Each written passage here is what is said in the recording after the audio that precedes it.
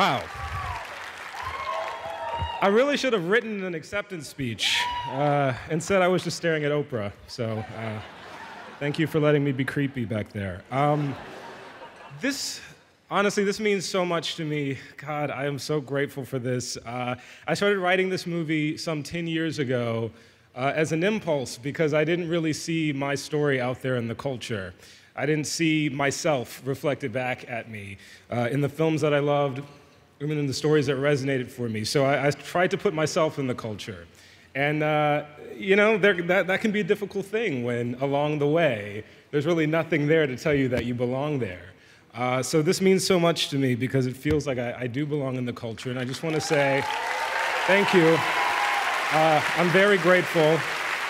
And if you have a story, if you don't see yourself in the culture, please put yourself there because we need you. We need to see the world from your eyes. Thank you.